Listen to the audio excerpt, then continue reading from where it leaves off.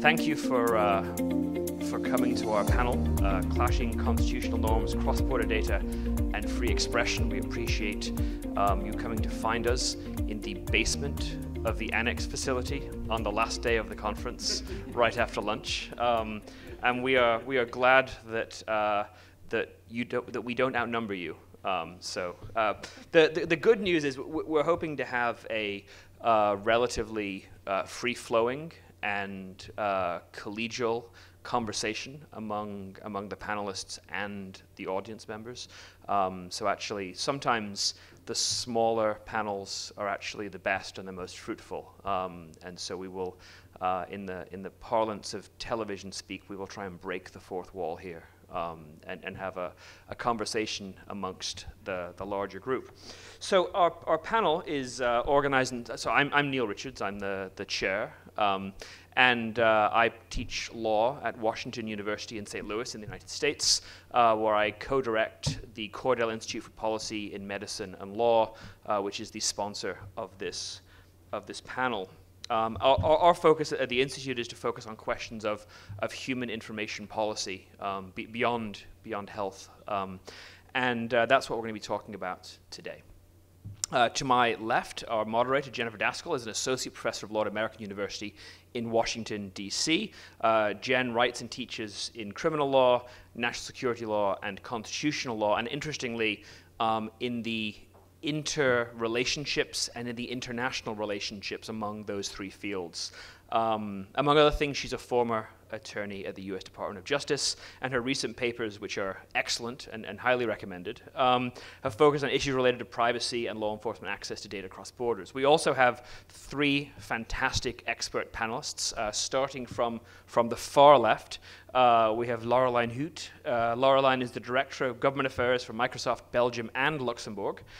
She's based here in Brussels and focuses on privacy, law enforcement, cybersecurity, and AI. Before joining Microsoft in March of last year, Lorelein worked for the Belgian telecommunications operators Proximus and Orange, which I'm grateful for because my phone is currently roaming on the Proximus network while I'm out of the country. She was in legal affairs and privacy law and regulatory affairs. Before that, she was a practicing lawyer at the law firm that I used to work at, WilmerHale. Has an LLM from KU Leuven, studies at the Ruprecht Karls University at Heidelberg, and studied European law at UL Bruxelles. Second, to Lorelein's right, we have Lanah Kammourieh Donnelly. Lanah is a public policy manager at Google and works on governance and strategy for the European and Middle East region. Her portfolio includes compliance with the GDPR and other privacy legislation, implementation of the right to be forgotten. Apparently Google has been working on that a little bit, and advising on product launches and more. Lanah also practiced law before her current position. She was at the excellent law firm, almost as good as WilmerHale, of Hogan Lovells, where she worked in the privacy and cybersecurity law departments. Lanah has also worked as a news journalist. She is a graduate of Sciences Po, Columbia University, University Panthéon-Assas, and Yale Law School, and currently works out of London.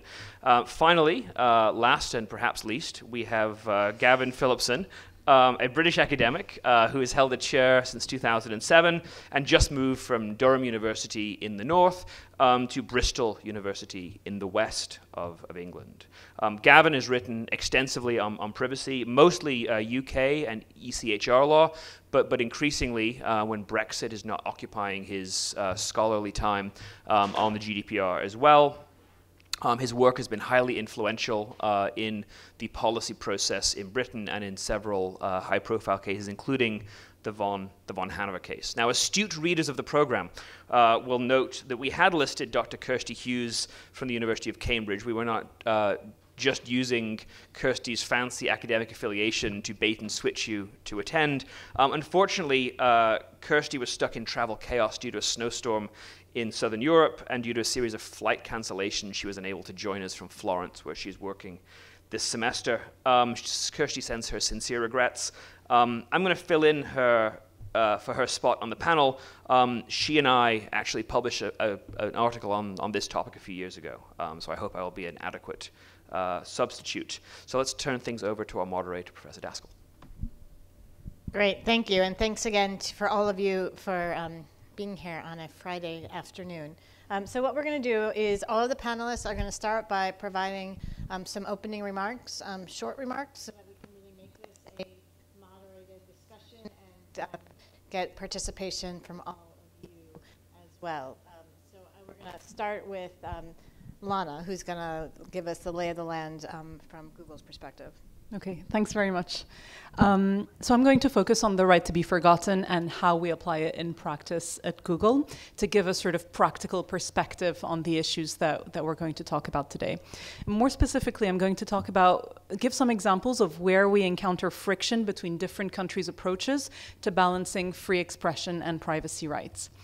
Usually when thinking about different approaches to privacy on either side of the Atlantic, often I go back to a very well-known article, and I'm sorry if you've read this over and over, but an article by James Whitman called The Two Western Cultures of Privacy.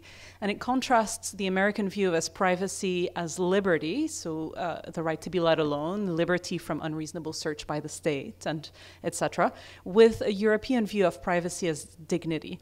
And to my eyes, the right to be forgotten is one expression of this European view as privacy as dignity, as informational self-determination specifically. And so it comes in a specific cultural, legal, historic context, right? So I'm going to give some examples of tensions between this European right and norms of privacy, free expression, and access to information elsewhere. I'm not going to go over the details of the right to be forgotten, which were laid out in the Google Spain decision of the CJEU in 2014. I assume the audience is familiar with it. I'll just remind you very quickly, of course, we're not talking about suppressing speech at its source, but merely delisting the link from search results and searches specifically for the person's name. And that the court requires us to make a careful assessment in each case of how the requester's right to privacy balances out with others' right to free expression and to access information. So to date, Google has examined about 3 million URLs, and the balance needs to be struck case by case. I'm going to illustrate how it can tip one way or the other. A significant number of government officials, of politicians, and public figures ask for pages about them to be delisted. To give some numbers, to give you an idea, between 2016 and 18, politicians and government officials requested the delisting of more than 33,000 URLs. Other public figures, so celebrities and the like, requested delisting of over 41,000 URLs. In total, that's about 7.4% of all the delisting requests that we got. These groups have a significantly lower rate of acceptance of their right to be forgotten requests because oftentimes there's a weightier public interest in the information remaining available. So for politicians in particular, the delisting rate is about 11%, compared with 45% for the general population. And I say this to underline that the possibility of politicians using the right to be forgotten to try and obscure information about, say, past misbehavior is not a theoretical one. We do get such requests. And public figures also have access to reputation management firms, for example, to try and scrub their online profiles, if you will. Why is this important? When you think about the geographic scope that the right to be forgotten should have and how you can apply it in a global internet, then this is all the more significant. In countries where free expression rights aren't necessarily as robust, the ability for public figures to request delistings can have an even deeper impact. In 2017, the Inter-American Dialogue published a report about the right to be forgotten and its potential impact on free expression in the Americas.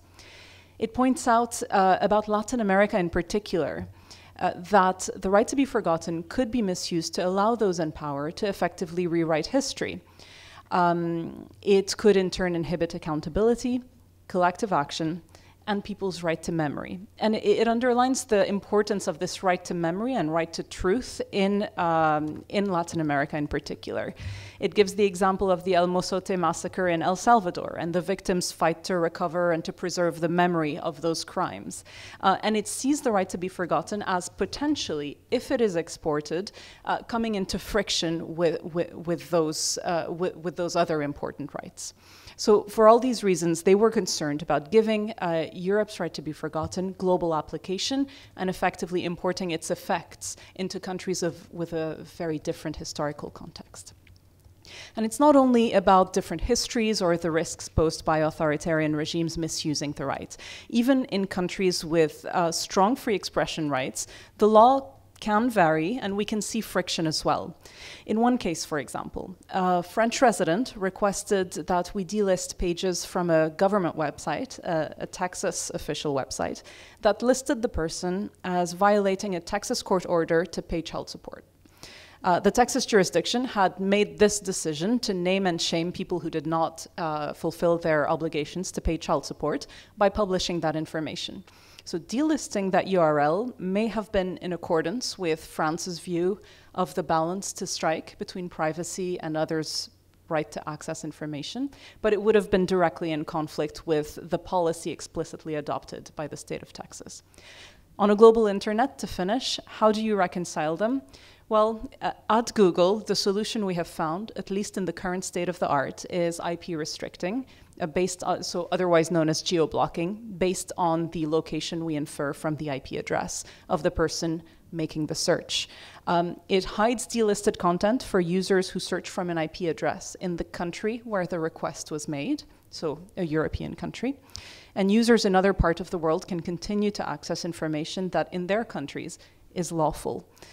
It allows for effective implementation of the right to be forgotten for Europeans, but also respects the rights of other countries to strike that balance for themselves in accordance with their legal traditions and their histories. And so I think I look forward to the panel discussion on how we can actually reconcile and move beyond these areas of friction. In the current state of the art, this is what we have found as a solution. Great, thank you. Thank you very much. And, as probably everyone here knows, that precise issue is now pending before the European Court of Justice about the geographic reach, with the French DPA arguing that Google has an obligation to link material pursuant to the right to be forgotten across all of its sites, regardless of where accessed and without. That the geo-blocking, the filtering that was just mentioned is not adequate, which will be interesting to see what happens with that case. So now I'll turn it over to Lorelein. Thank you. Okay, I would like to speak about the role that companies can play in these areas of legal tension.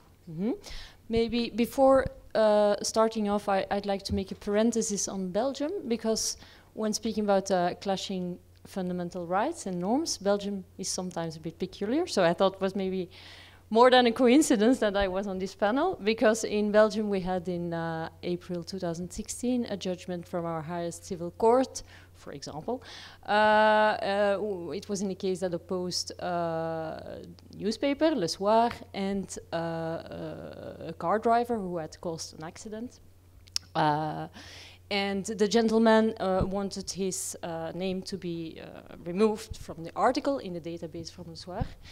And the Cour de Cassation, the highest court, decided, yes, his right to privacy prevailed over the right to free speech of the newspaper. And I mean, this is typically considered as a quite drastic, intrusive measure into the free speech. It goes beyond the just not allowing indexing in search engines.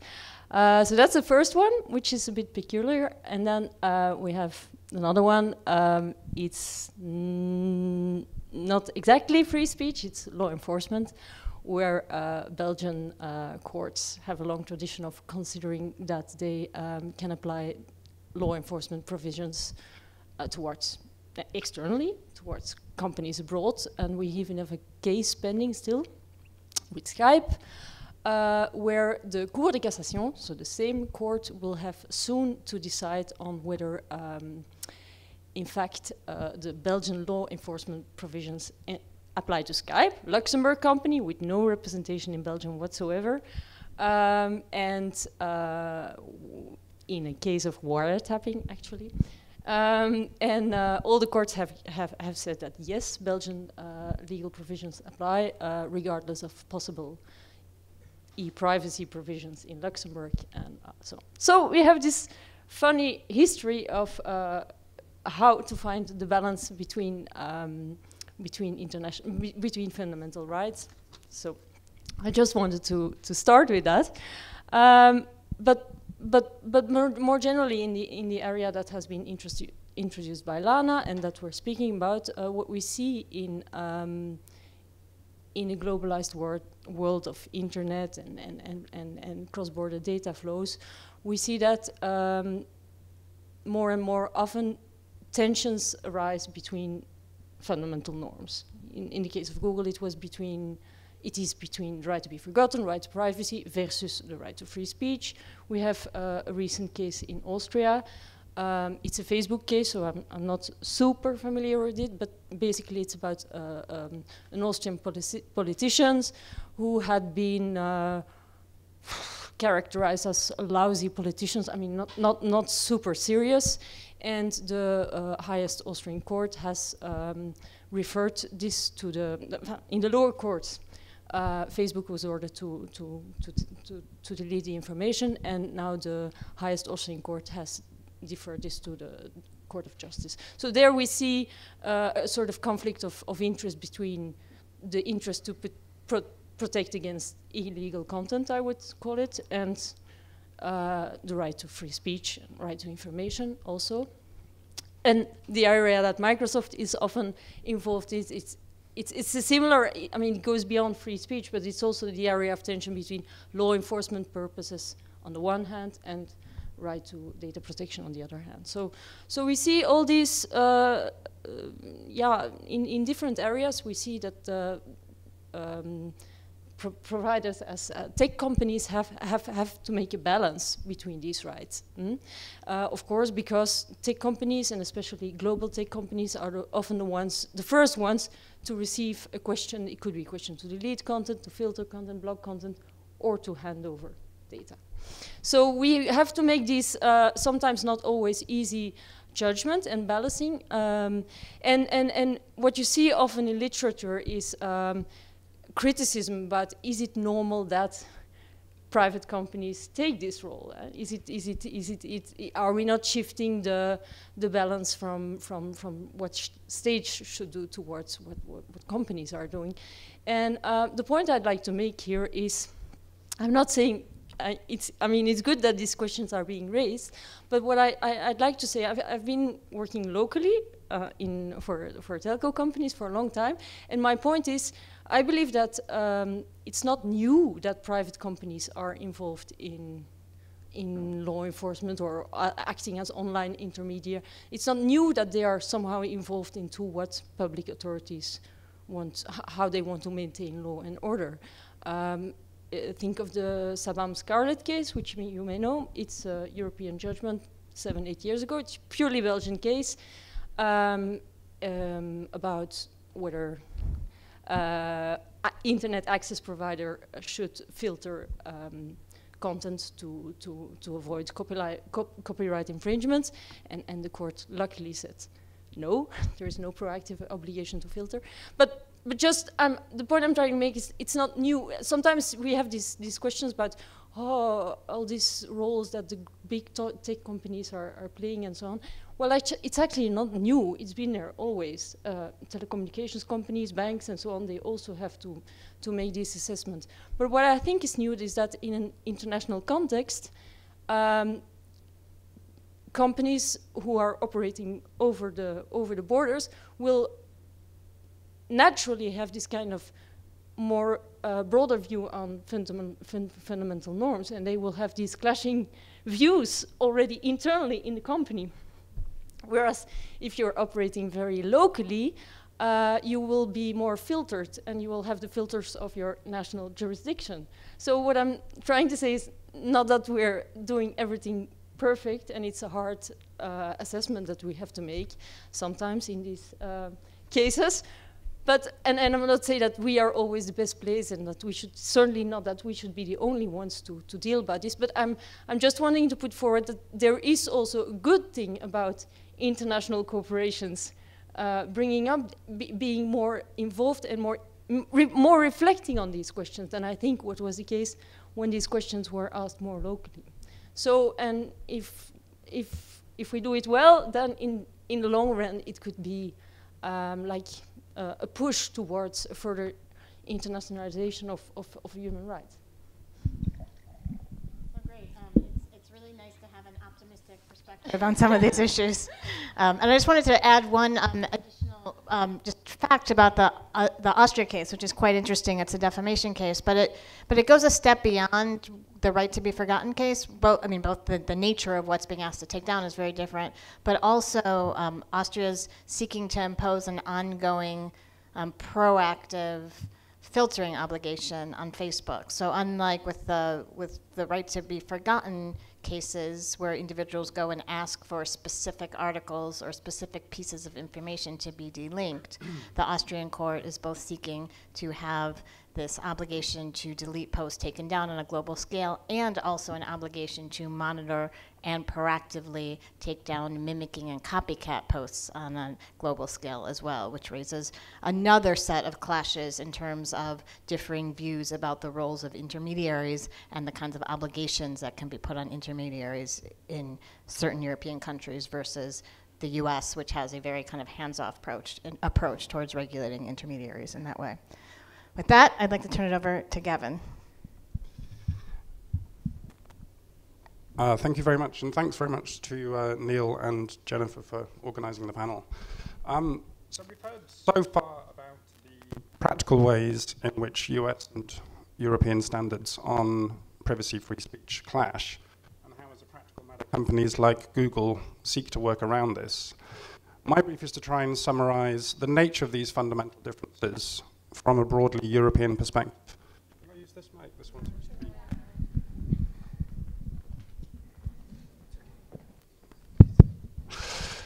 Before sketching the key differences, which are certainly profound, I wanted to actually start by indicating 4 areas in which we can say there is at least recognition of common principles, even though the way that they then play out in the different legal systems is so different as to obscure the prima facie commonality.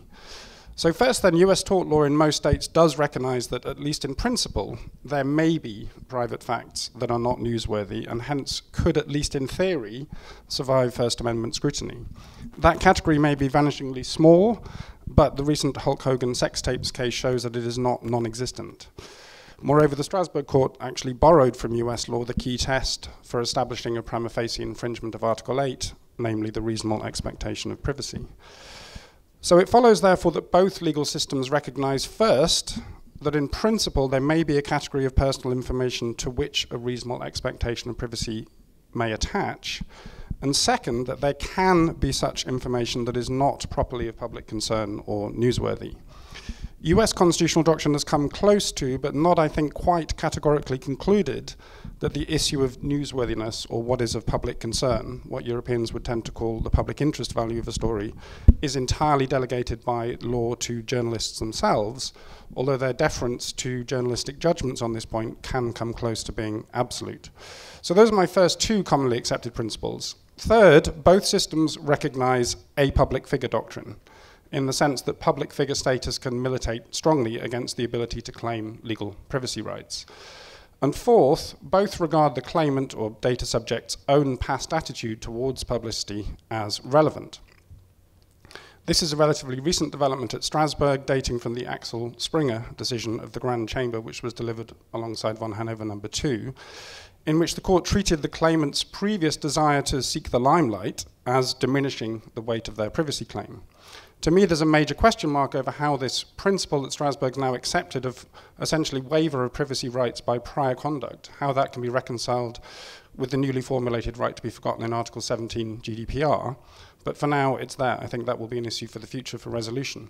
And those two decisions together represent quite a sharp rowing back on the first von Hanover decision, in which Princess Caroline of Monaco was, bizarrely to US eyes, treated as the equivalent of a private citizen. And the suggestion was made by the court that the class of public figures is limited to politicians and those exercising public functions. So as such, those two Grand Chamber decisions have somewhat narrowed a little bit the US-European Gulf.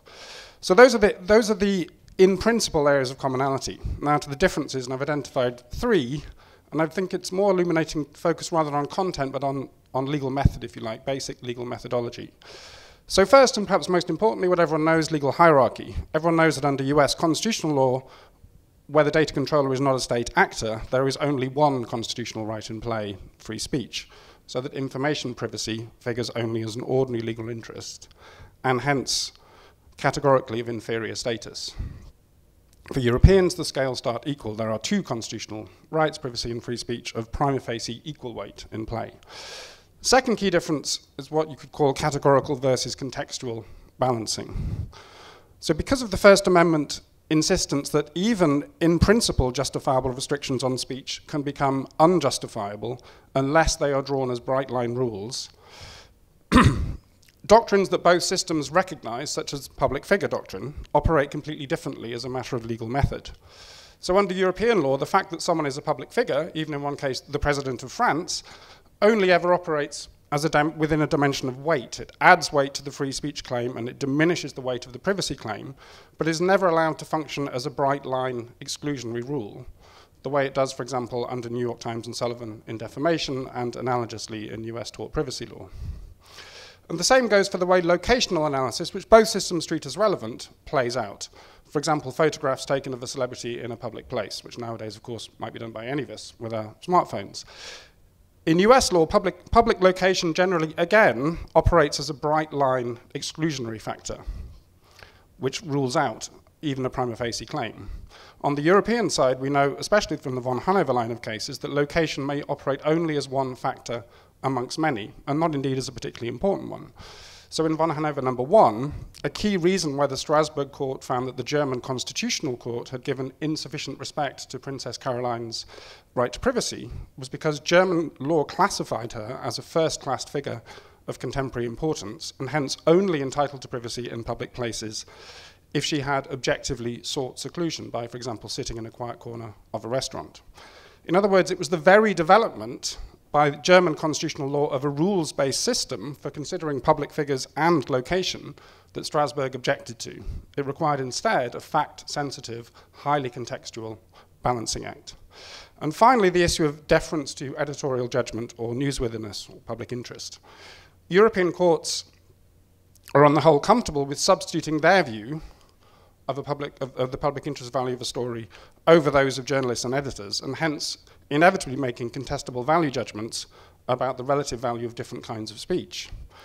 US doctrine, outside very narrow exceptions like obscenity and true threats, is extremely reluctant to give courts, as organs of the state, the license to do this, and overwhelmingly preoccupied with the risk of chilling valuable speech by either insufficiently narrow or insufficiently clear rules. So those are my 4 points of commonality and 3 points of contrast. Thank you. Great, thank you. It's really helpful for contextualizing these issues, particularly I think the point about the relative role of speech rights and privacy rights in the two systems is quite important for us all to be thinking about as we have these discussions. Turn it over to Neil. Great, so thank you. I'm going to offer, as we've had two platforms and 2 academics, I'm going to offer some similar thoughts on at a high level on the difference between European and American views of the conflict between privacy or data protection and free expression. Some of what I say is going to be quite similar to Gavin. However, don't worry, Gavin and I, while we agree on the nature of the problem, we disagree violently, or maybe vehemently, on the right way to resolve the conflict. So there won't be a lot of fireworks yet, but hopefully some will ensue. What I'm going to say is going to be necessarily theoretical, but I think it's important to tackle these questions, and that's why we structured the panel this way, at the level of theory as well at the level of practice, and I think for two reasons. One, the differences between, and I say this as a European who's lived most of his life in the United States, the differences between European and American models of the speech privacy conflict are so entrenched, so deeply entrenched, that it's so easy for us to talk past one another on this issue and to dismiss the other side as foolish or unsophisticated. Oh, those Europeans, they're just so obsessed with privacy and fundamental rights. They just don't understand the importance of free speech to preserving democratic self-government. And oh, those Americans, they have their heads up their respective unmentionable orifices so much about the First Amendment because they obsess so much about free expression, they miss the fact that human dignity, one of the very foundations for which we have democratic self-government, is deeply imperiled by this kind of unchecked, harmful use of words. So the difficulty, though, as Lorelein and Lanah pointed out so helpfully, is that these deep theoretical differences have to be resolved by human beings, often human beings working at companies, at a very practical, granular level. So we have this practical problem that we can have a theoretical disagreement, but these decisions need to get made, or the GDPR police will come hunting our colleagues on the right side of the panel. So we also, though, we have this theoretical problem. We have these entrenched differences that are the result of deep theoretical differences, as Gavin got into, about the nature and value, importance of rights of privacy and free expression, as well as disagreements about how to resolve conflicts between them. And it's this theoretical problem that I want to focus on for three reasons. First, I'm an academic theorist, and it's better for me to talk about that than, I know a lot more about that than about practical decision-making at Google on the right to be forgotten. Second, Lanah and Lorelein have just done a great job explaining the practical problem. And third, because the Atlantic divide on privacy and speech is such a deep theoretical problem, if we don't come to terms at the level of theory with this problem, any practical resolution, and practical resolutions are of course going to happen because they have to, but any practical resolution is going to be a partial fix at best, one that out of necessity has to try and paper over deep, perhaps irresolvable differences. If we want to resolve this conflict in a successful, sustainable way, we have to confront the nature and scope of the deep differences between our two constitutional systems. And so, having framed the issue in the 3 minutes that I have left, I want to try and start to do that. So the best thing to do, I think, we are not going to solve this problem today, but I think we can do a better job trying to diagnose the problem. Both the theoretical problem and how that is playing out in its practical effects. So Kirsty and I wrote a paper a couple of years ago called The Atlantic Divide on Privacy and Speech. If you're interested, it is available on our SSRN pages without a paywall. And we realized, Kirsty and I, as do Gavin and I, actually really disagree normatively on the right way to resolve this question. We each think the other is crazy. But out of a series of conversations, we at least were able to figure out why we think the other person is crazy. We understand the meta differences that are driving this theoretical divide. And we came up with what we think are two main factors that are foundational points of disagreement. They are, to avoid giving a sort of spoiler alert, first, the principle, and apologies for the needlessly big word, the principle of epistemic doubt by judges.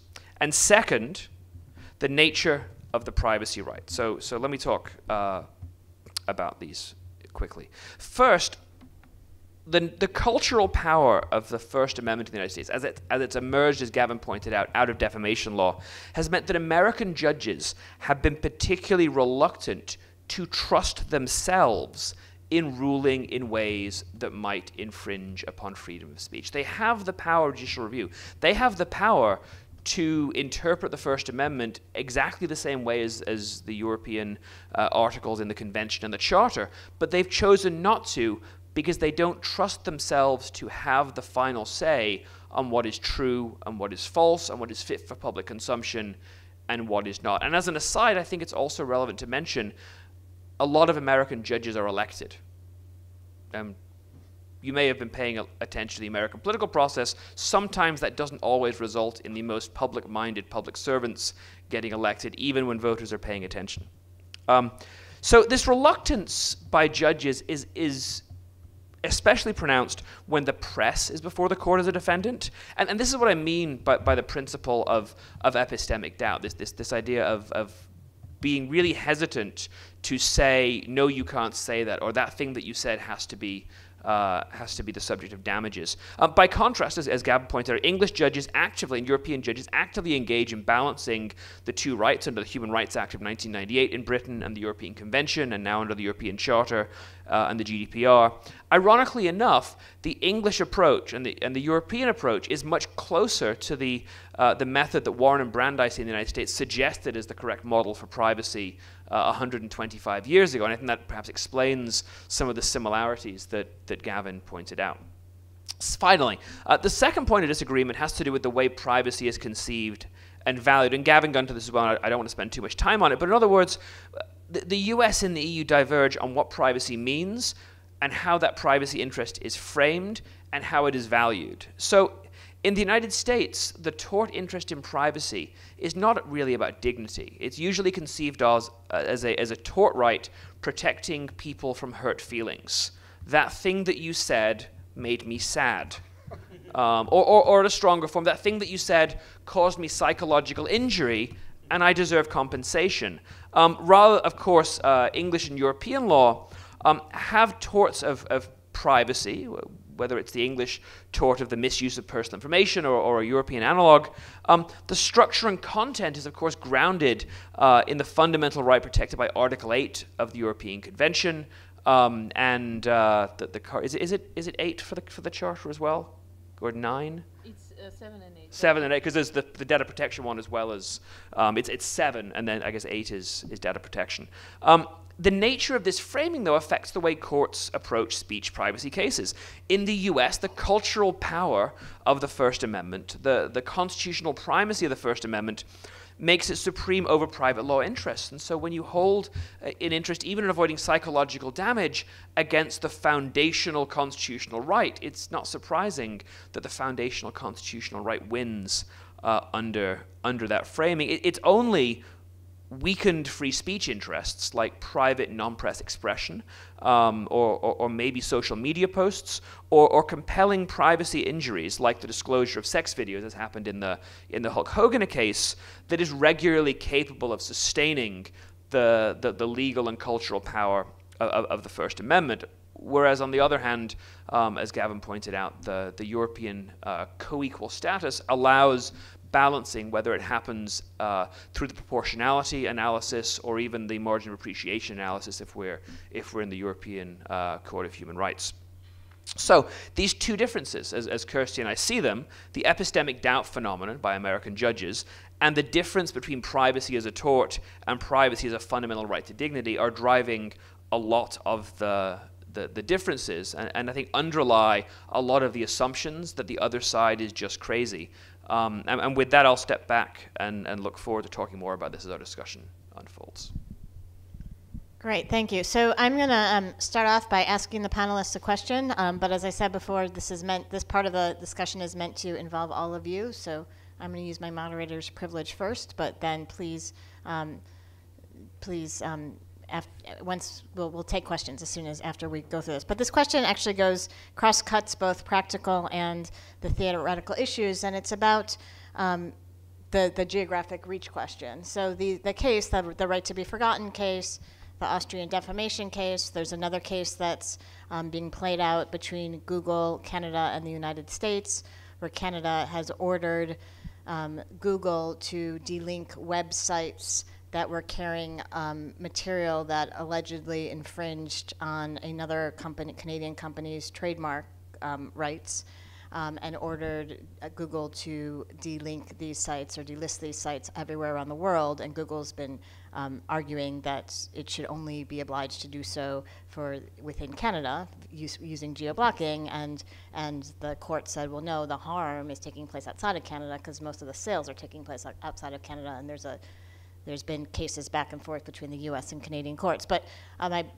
say that as background, that all of these cases involve efforts by courts to impose some sort of delinking or delisting obligation, and to do so on a global scale.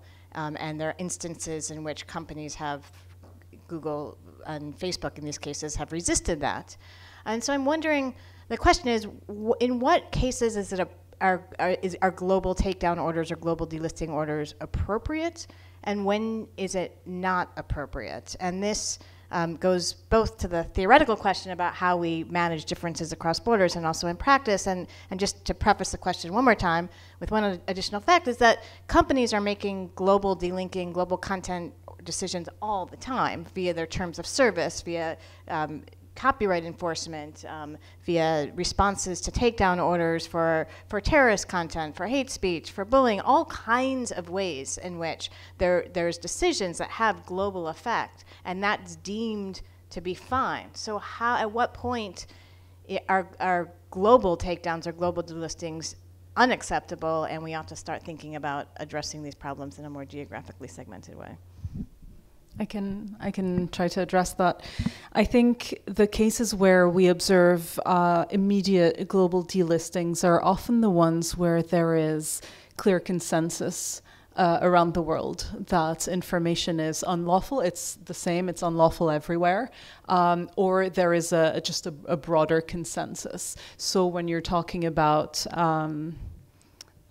I don't know, child sexual abuse imagery, about credit card information that has been unlawfully obtained, copyright, where there is something of an international regime, and there is more consensus in these areas than in the bulk of sort of right to be forgotten delistings, where you've got a private individual requesting information about them that they judge to no longer be relevant. That isn't necessarily false, but simply that they say this is irrelevant, or the conviction is spent, or whatnot. And in this regard, we do have, yes, some courts that have ordered global delistings, like in the Canadian case, but also a lot of courts that have explicitly rejected the application of the right to be forgotten. It's the case of the Supreme Court in Chile, in Japan, in South Korea, in various cases.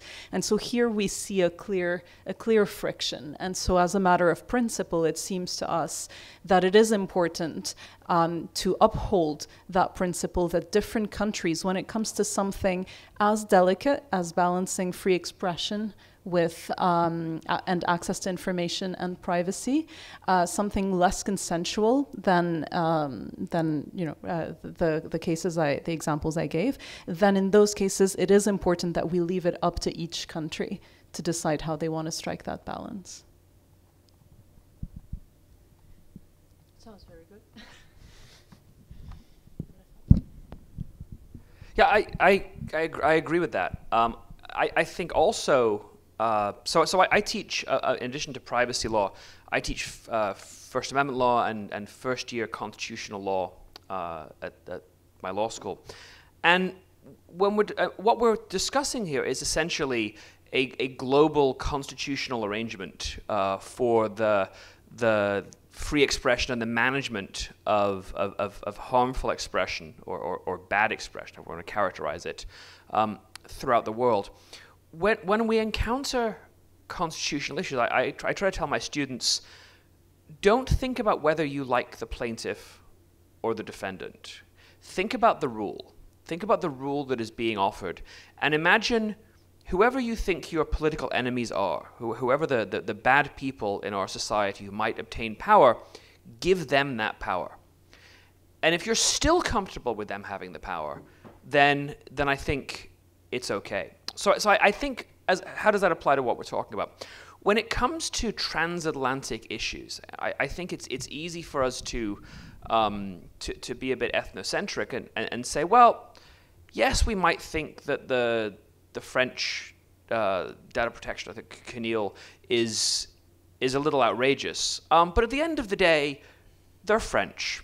And France is a functioning democracy. And they are able to have a functioning democracy with broad rights of data protection and broad protections of human dignity and perhaps overly excessive intellectual property rights resting upon a moral rights theory. But those questions that we might, those positions that we might think from an American perspective, they're rather odd and possibly dangerous, they're not threatening to democratic self-government or to the protection of Western notions of human dignity. So we can have that argument. And if we think about a global delisting meaning just the G7 or meaning just North America and continental Europe and Britain, that's a very different question from giving, we might be okay with giving Keneal that power within that world, or giving the Italian Data Protection Authority, the American Supreme Court power. But when we're discussing issues of free expression, and I was particularly struck by Lorelein's point that politicians and celebrities are serial, I'm sorry, by Lanah's point, that politicians and celebrities are serial abusers of the right to be forgotten mechanism, or maybe that's a little loaded, or power users of the functionality. What happens when the rule of decision given global application is not the French rule, but the Chinese rule, not the American rule, but that of North Korea or Russia or Saudi Arabia, which recently pressured Netflix to delist, meaning to self-censor, a comedy special which made fun of the Saudi royal family for their abuses of power.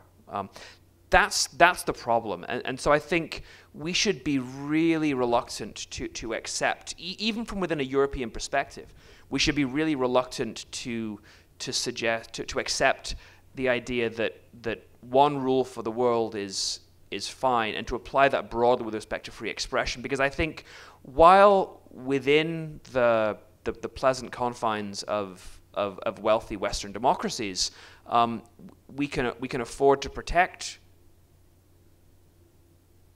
data protection rights, privacy rights as a fundamental right resting on human dignity. If we allow too much damage to happen, or too many inroads, or too many justifications for potential acts of censorship or reduction of free expression rights, I think we are setting ourselves up for an enormously serious problem that could threaten democracy and self-governance itself. As one of my colleagues likes to say on exactly this point, the slippery slope risk is that the internet ends up being only as free as the least free place. Right? I saw a hand. I do, since we don't have, I am just going to parrot for a moment the French argument, because we don't really have that represented here. But I mean, the counter argument, of course, is that for the French Data Protection Agency, the right to be forgotten is a fundamental privacy right, the right to control one's information. And it's a concept that's actually not unfamiliar in US law as well, and US Supreme Court cases. And so from that perspective, it's a fundamental right that's not imposing that the US or India or China or Japan, or China's not an issue, but India or Japan or Chile accept that right, but simply saying for our citizens, that right, since we recognize that right for our citizens, their fundamental right to privacy has to be respected globally, not that Chile or India or the US have to adopt the same conception, just that our individuals' rights have to be respected on a global scale. So I'd answer that sort of displaces the problem, because if we give that right to French requesters, French people residents who use the right to be forgotten, then how do we say to citizens of other countries, no, we won't extend you the same courtesy? And that puts Google in the position of being the arbiter of what rules they are going to accept and which they aren't in countries where they operate. And just to keep the conversation going, and I largely agree with most of what Lanah has said, but the response to that, of course, is that platforms are making these determinations all the time, and they're making really hard judgment calls about the scope of hate speech and the scope of terrorist content, and even within the right to be forgotten, what's appropriately raised as a right to be forgotten case and what isn't. So yes, it puts the burden on companies to make really difficult decisions, but those difficult decisions are being made all the time in countless ways. Maybe another dimension that you could add to that is, yes, views on fundamental norms vary slightly or more over locations, but I think they also vary over time. Like we see in Europe now, this extremely strong focus on terrorist content and privacy, but it's probably also something that will evolve, and I think if the local laws don't get balanced enough, we will continue having these kind of clashing conflicts, and I mean it would be good if like EU law at least could try to strike the right balance itself from the start. So I agree with that, and I also think that there's real, as Lanah and Lorelein, I think you both said, there's real prospects for, I think Lorelein, you made this point at the very end, that there's real prospects for harmonization, and harmonization in a way that, if done right, can lead to an elevation of norms for all. That's more complicated when the norms are in conflict. And I also, just to be clear, I'm playing devil's advocate to a large extent, because I largely think that geographic filtering or geo-blocking is the right answer when there is a direct clash of norms. But I'll just raise one other small issue, which is that I think sometimes there's a risk of geo-blocking leading to over-filtering or over-blocking in a local jurisdiction, because if a company can respond to local pressure by taking down information or delinking content locally without having to impose that globally, it's easier to do. And if, in fact, a company were required to do so on a global basis, it might provide some space or some impetus for resistance. So I think I just raise those issues because I think this is such an interesting topic and so complicated, and there's so many different factors at stake. But now I want to hear your questions. Is my name. Well, I can do it loudly. First of all, thank you for your differentiated presentations and for accepting that there is the fact that you have to weigh interests, that you have to weigh human rights, which is not the standard at this conference, which sometimes forgets about freedom of expression and concentrates too much on privacy and data protection. One question to all panelists, actually. Don't you have forgotten a third fundamental right, which is the freedom of information? Or is that maybe in the US incorporated in the freedom of expression? That would be a question. What I don't know. I'm coming from Germany, and we in Germany we differentiate between freedom of expression on the one hand and freedom of information on the other hand. But if you actually accept that freedom of information is involved also, I would say freedom of information is affected even more than freedom of expression. Freedom of expression is only affected indirectly, but freedom of information is affected directly. And if you accept that, I would say it's even much more complicated. It's not a bilateral relationship you have between the one who wants to delist information and Google or any other search engine operator. It's a multidimensional problem, because you do not have only those two parties.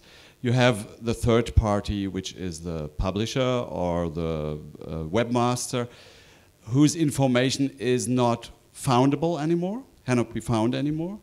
You have the anonymous internet user who cannot find the information, so that's already 4 parties involved. And you have the public interest that information can be found.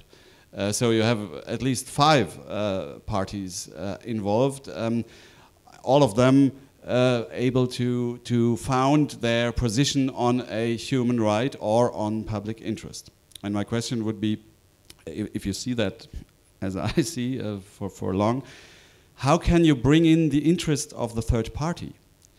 It's not the third party is not heard. The third party, the webmaster and the internet user, do not have a right to a legal right to bring up their interests in the courts. Of course, if you would give someone the right to be found on Google, it would even make the whole process much more complicated, maybe unmanageable. But right now, I have the feeling that the whole thing is rather unbalanced, and the third party is the one who is the loser. And a second question to Lanah, but also to the other panelists: how can we solve this black box problem? That is a private company that is deciding what can be found and what cannot be found, and we do not know. We do abstractly know, yes, in your papers that you do that obviously in a reasonable way, but we don't know. We don't know the cases, we don't know the facts, we don't know the Maßstäbe. I miss the English word, but you know what I mean. Thank you. Thanks. I can give a quick response to both, and then about freedom of information, I fully agree with you, and yes, we do try to take it into consideration when we decide, when our removals team decides whether a specific case needs to be, a specific URL needs to be taken out of the name search or not. We do take into consideration the public's interest in knowing that. You mentioned webmasters, which is interesting as well. We have a practice of notifying webmasters when we are taking down a URL from some searches, and we have taken some flack for it. Some states don't like that at all, but we do notify webmasters in at least some of the cases. About a private company deciding what can be found or not, I agree that it's a big responsibility, and it's not one I would say that Google wanted or invited. It took a lot of work and a lot of hiring to implement the Google Spain ruling after it was adopted. We do, in a pragmatic way, again, like the webmaster notifications, try to address this problem. First of all, by working in cooperation with data protection authorities in Europe, when the data subjects decide to appeal Google's decision. If the data subject says, well, Google refused my request to delist, and I'm going to appeal this to my authority, we then enter into a cooperation procedure with that authority. In the very large majority, more than 90% of cases, we agree with the DPA on the outcome. In a small percentage of cases, we don't. And then these can go to administrative courts, or in the case of those cases that are currently before the CJU, could go all the way up to the CJU. So public authorities are still involved, at least in the corner cases where there are some real disagreements. And then lastly, we have a transparency report that we publish and that we update regularly. Obviously, we can't disclose all the facts, but we do try to provide a lot of figures and some anonymized examples and everything. So again, pragmatic solutions to try and address these problems, but I agree they're complex with many variables.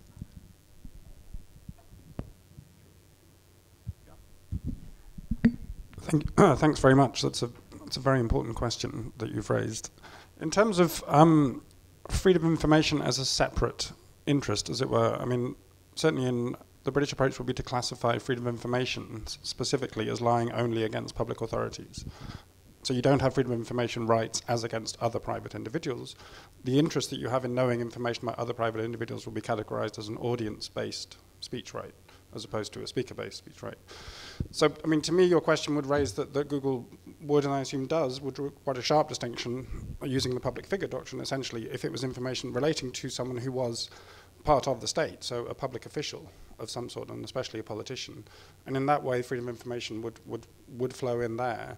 I'm not convinced that freedom of information is a separate interest when it comes to private individuals. I would categorize that as audience-based speech rights, which, again, obviously Google can and should consider. Daphne Keller, by the way, makes exactly this argument in her case against the GDPR, a long article she's written essentially pointing out all the numerous interpretive problems with the GDPR, but one of her core arguments is that there are many more interests than the GDPR envisages in play. Exactly as you put it, she identifies at least 4 or 5 bodies who have real interests in these cases, and she worries about the lack of those people having standing, in other words, to make their case to Google, As you said, they don't have a platform, they're not actually involved. So that problem has indeed been identified. And the final one on black box and transparency is, I mean, you may be able to correct me on this, but I shared a little blog with you which was quite critical of Google, but it gave an example of four cases. And in each case it said Google didn't really give a reason why it found just has a kind of pro forma, it just has a sort of formulation. Having balanced the relevant interests, we conclude that the content should not be delisted. And that leaves the person unsure why Google made the decision it did. And I wonder whether, and I'm very interested in your views on this, obviously reason giving is burdensome, but it also leads to better decision making, which is why administrative law typically requires it of public bodies, because it forces them to think through their decisions and therefore hopefully make better decisions.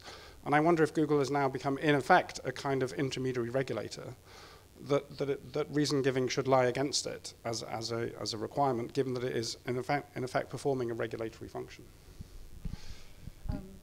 I think those are very good points. I mean, I think to date we've examined almost 3 million URLs, and so part of the answer is sheer volume. Again, like, just a very practical, how do we apply this? And so what kind of surfaces, the places where there is more debate about the facts and the reasoning ends up being those corner cases where there are disagreements. But it's true that at least at this point we're not able to provide an exact breakdown of the specifics of the balancing in every case, partly because of the volume. Yeah, well, understandable.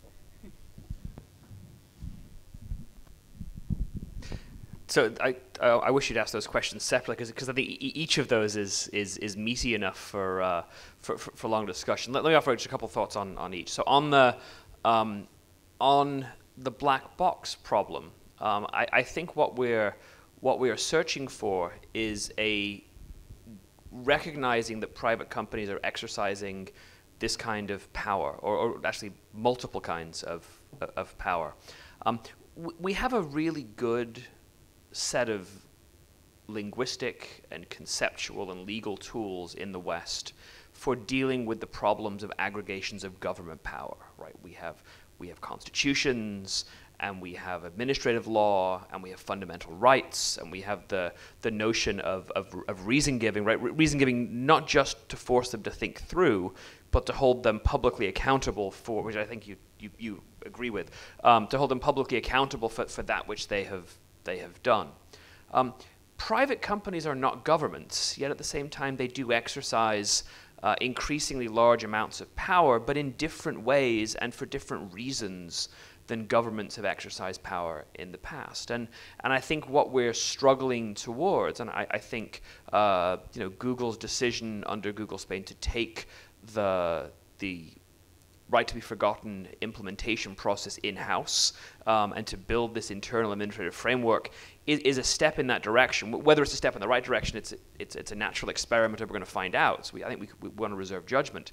But that's the larger social problem, societal problem we're dealing with, is how do we deal with problems of private power? What are the best mechanisms for doing it? Are there things about corporations that make them different from governments, which means that certain kinds of regulation or oversight or incentives or legal rules or fundamental rights are inappropriate or need to be tweaked? That's extraordinarily interesting, and I think that will be one of the great legacies of the right to be forgotten implementation, far beyond privacy law.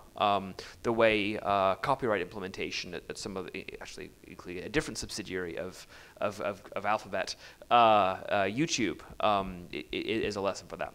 On the access to information, American, I think you asked about American law. American law would fold it under the First Amendment. The problem with a right to access to information, well, there are several. One is that it's often phrased as an affirmative right, and American law is deeply uncomfortable granting affirmative rights because of administrability issues. Second, though, if there is a fundamental, as I understand, a fundamental right, at least in German law, for access to information, how closely does that butt up to the right against data protection? Is the universe divided such that you have access to information, and then there's where Article it's 8 we said Article 8 kicks in, and then or 7 or 8 together, and then all of a sudden that's protected? How big is the gap between access to information and a right of privacy. If there's a very little gap, then I think that has all sorts of problematic issues that can flow from that, even if they're just issues that come from error rates from getting decisions naturally wrong over multiple repetitions. So I would say the right of access to information, it's good to talk about, but in terms of operationalizing it into a legal mechanism, particularly a fundamental right, I think is quite dangerous, even if we can all agree that some notion of access to information by the public is important in a democratic society. So just two really quick observations. I highly suggest reading the Advocate General's report in the Right to be Forgotten case. He does talk about the interests of listeners and focuses on the fact that in the Google Spain case, those interests were basically not acknowledged at all outside of the recognition that there's a different standard for public figures, and really emphasizes that point in arguing in favor of Google's position in that case. I think it's, despite playing devil's advocate before, I think it's like the exact right approach. That's in the French, the reference from the constititional. Yeah. The opinion was published a couple of weeks ago, and I do recommend reading it as well. It's we don't have the decision yet. It's expected sometime in 2019, but yeah, the AG opinion is an interesting read. Right. And then just one other quick point on that. So this issue came up a little bit in the case that I mentioned before between Google and the Canadian courts and Google and the U.S. courts. So the Canadian court said to Google, you have to delink these websites. Google then went to the U.S. and got an injunction preventing enforcement in the U.S. under what's known as the Communication Decency Act, Section 230, which protects intermediaries from liability. The court relied on that provision, which was kind of weird since Google wasn't actually being held liable at that point, and said a U.S. court couldn't order this, so therefore we won't enforce a Canadian court's order to Google.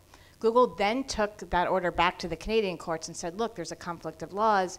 You can't enforce your opinion against us. And the Canadian courts looked at it, and they, I think, rightly said there actually is no conflict.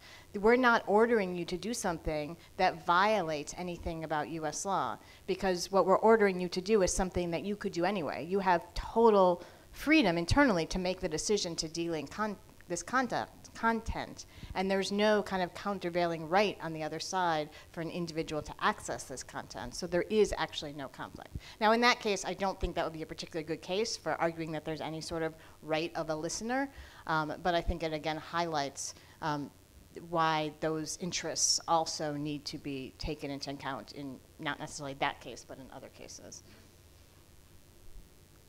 I saw a hand, yeah.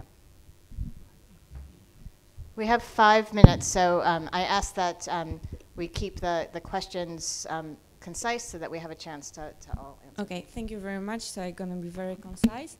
Thank you very much for this discussion. It's very, very interesting. I was actually wondering, and my questions would be primarily directed to Lanah and Lorelein.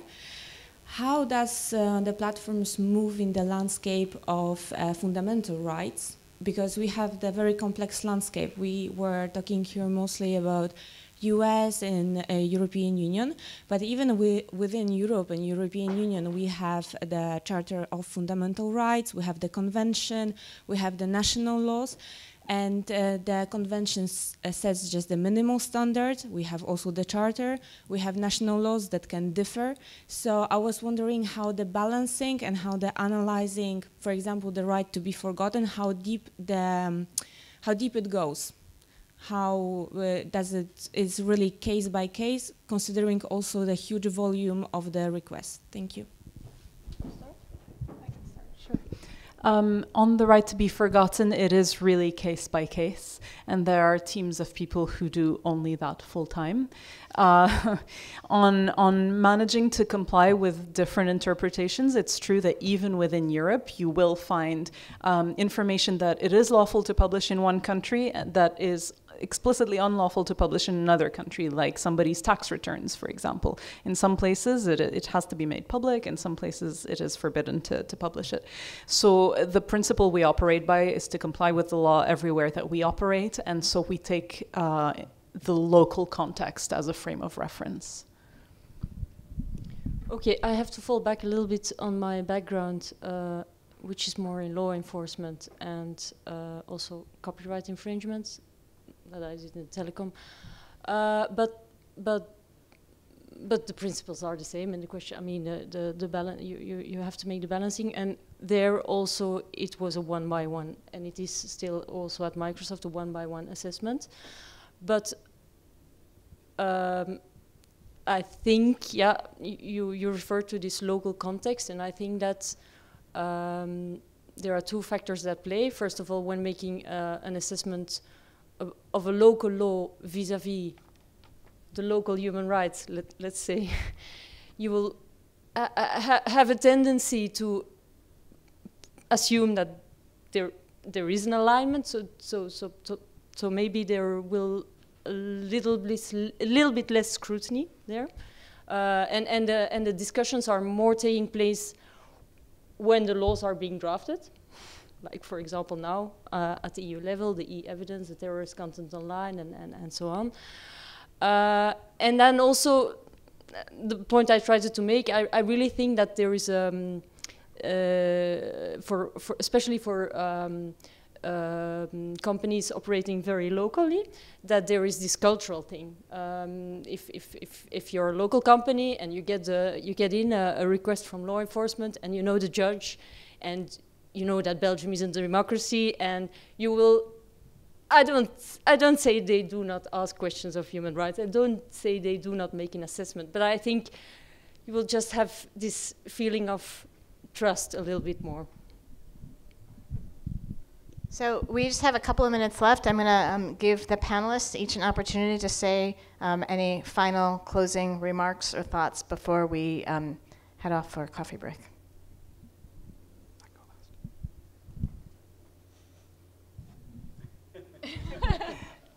I'm okay. I was very happy with the discussion. I want to say thank you to the other panelists. I really like the juxtaposition of, I have the practical sort of perspective of seeing how my colleagues apply this day to day. It's very interesting to have this put against a broader context and a more theoretical perspective. So thank you from me. And thanks to the audience. So I just have one thing to say. It actually builds directly on what Lanah was saying. One of the things I love about working in the field of privacy law are that the barriers between the academy and the judiciary and companies and other and practicing lawyers are so much lower than in other fields. And I think I think there's two reasons for that. One of them is the questions are really hard. And people are desperate to learn from anybody they can, and it's important to you have theorists interested in practical structures and practical attorneys interested in theories, if only to figure out how to make sense of all of the volume of things that they're requesting. The other reason I think is that because of the contingency and the fluidity and the ambiguity that happen in this area of law, largely occasioned by technological change, it tends to attract people who are intellectually curious and are comfortable or more comfortable with not knowing the answer and with ambiguity, and I think that makes for fruitful exchanges. Not only as we had at this panel, but I think this conference as a whole is particularly good for that. So I guess as chair, I wanted to thank our moderator and our panelists and all of you for coming. And Gavin apparently wants to upstage me by having the final word, which I will give to him. Well, it was just something that occurred to me when you were making the point about how corporations are not government, but they're increasingly acquiring power, and this is a kind of regulatory power that Google specifically has been handed, essentially, by a court. And it occurs to me that's another aspect of the division between European and US constitutional law, is that US constitutional law is broadly verticalist. So in other words, the rights lie only against state bodies, and you have your enormously complicated state action doctrine. Whereas European law tends to have a much more developed notion of, I'm going to try and say this word, and the German can correct me, Wirkung, or horizontal effect, or positive obligations, in which the right, they're much more used to the idea that your constitutional rights are enforceable or may be enforceable against private bodies, which just doesn't happen other than freedom of expression, I suppose, in the United States. So hence the implied right to privacy can't be invoked if you are suing a newspaper. It's just ordinary tort privacy. You can't use the constitutional right to privacy because it's simply not applicable. I believe that's important, but I believe also that being in continental Europe, there is a fundamental right protected by the European Charter to timely coffee breaks and to panels ending on time. I believe that's under access to information. It's the one that's next. But thank you all for coming, and we will see you later at the break. Thank you.